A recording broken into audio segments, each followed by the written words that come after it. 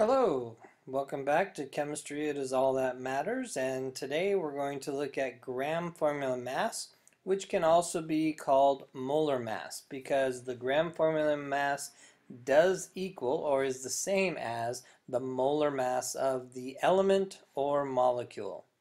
So let's talk about this thing we call gram formula mass, which is the mass of the molecule.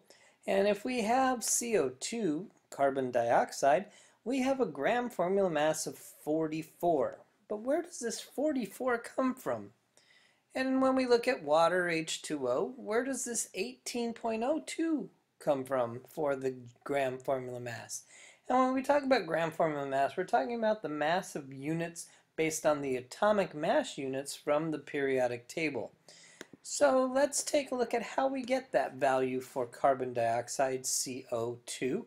And for this case, we're dealing with carbon having one atom, and from the periodic table we have a mass of 12.01, and we multiply that together. 1 times 12.01 gives us 12.01, of course.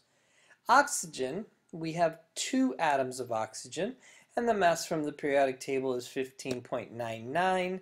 It's actually 0.999999, and when we do that we end up with 2 times 15.99, we end up with 31.99.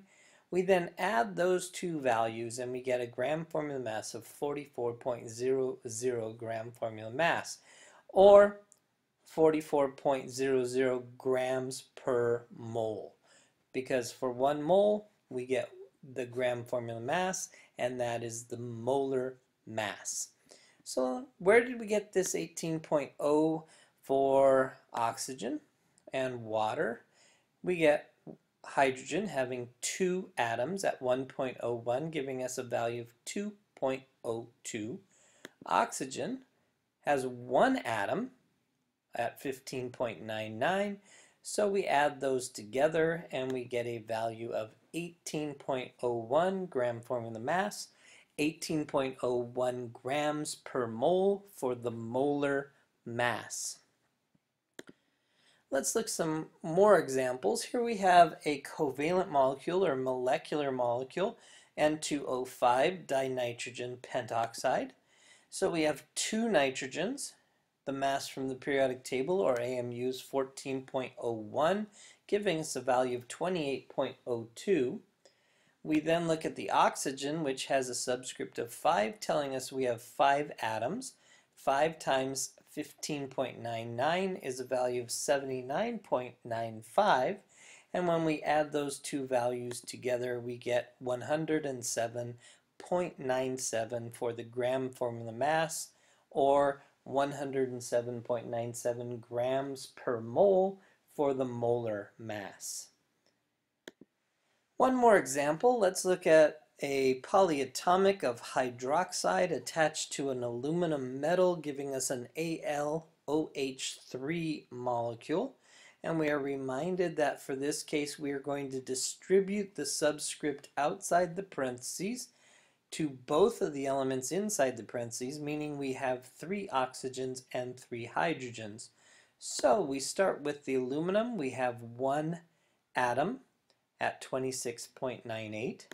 We have 3 oxygens, as I said before. We are going to distribute that 3 outside the parentheses, giving us 3 oxygen at 15.99 from the periodic table, gives us 47.97.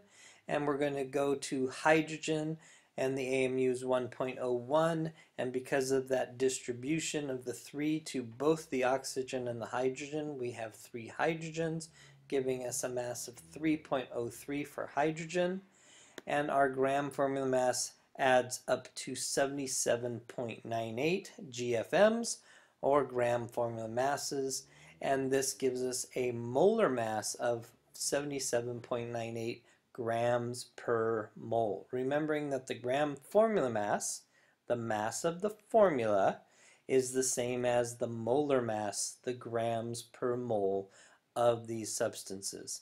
So there is a worksheet for you to continue practicing gram formula mass that is attached to your Sophia assignment.